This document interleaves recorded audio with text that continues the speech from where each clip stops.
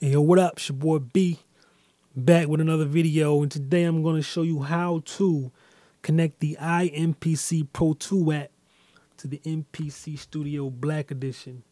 First, I'm just going to show you what you need, the accessories, and then I'm going to go into the MIDI options and, MIDI learn and map everything. I'm not going to chop this video up, just go straight into it. First, you're going to need the USB 3 camera adapter.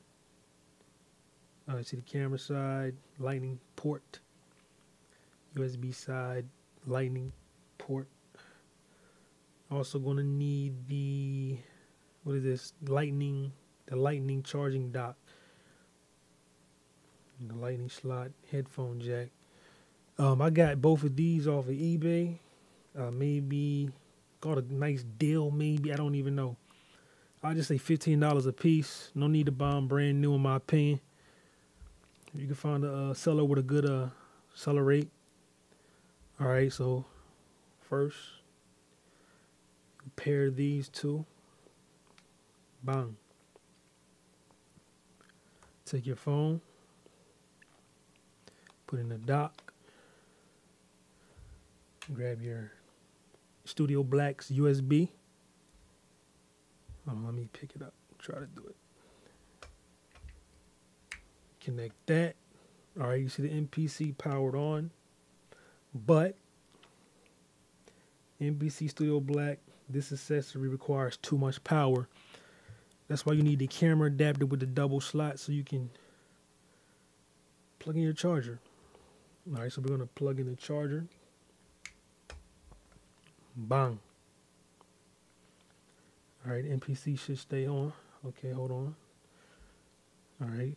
Is it back? It's back. Okay, good. Looks good. All right, then we're going to go into the, hold on, is this a blank project? I think this is a blank project. Okay, blank project. Top left corner, options. Scroll down to the MIDI options. Select that. You have four,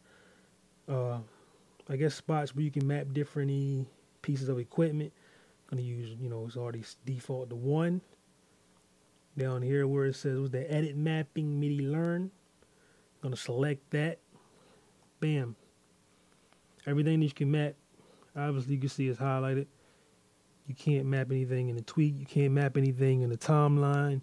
You can map the mixer to the cue links and the scroll wheel.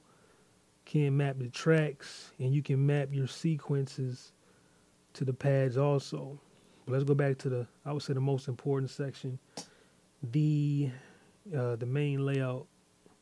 All right, so how do you map it? Select pad 1, hit pad 1 on the MPC, and it's mapped. You do that from 1 through 16. I'm gonna go ahead and do them all.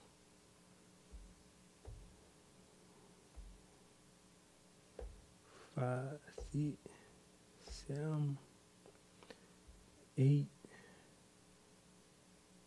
I'm gonna just hold on. Go back. MIDI map, and it's easy to go back into it. So on and so forth. Yeah, look at that left hand work. Got to work on both hands, fellas. All right, all pads are mapped. All 16 pads are mapped. Select the, I don't even know what to call that, but it's dope that I can map this also. Select done. See, what's good about being able to map this function right here, the tuning, velocity, filter, resonance, is because without the MPC Studio Black, usually it snaps like this and you will hold it when you're, but being able to map it here, it stays wherever you pitch your instrument. That's dope. But let me load up a program real quick to show you that it's mapped. I'm going to the vault. Let's see, Drizzy.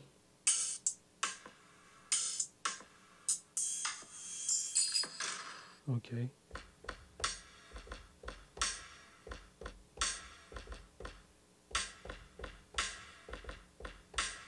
All right, I just mapped this also.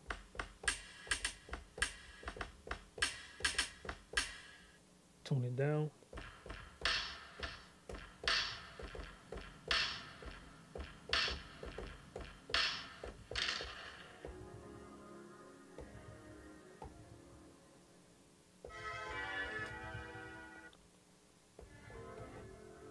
So your creativity will definitely go up when you have all this synced up. And I'm definitely going to start using it more often. Because most of the, usually I'm tapping everything out. But yeah, that's how you map your iMPC Pro 2 app to the MPC Studio Black. And I'm pretty sure that's how you map any other MIDI controller that you may use. But yeah, man, until next time, y'all be safe. Hold it down.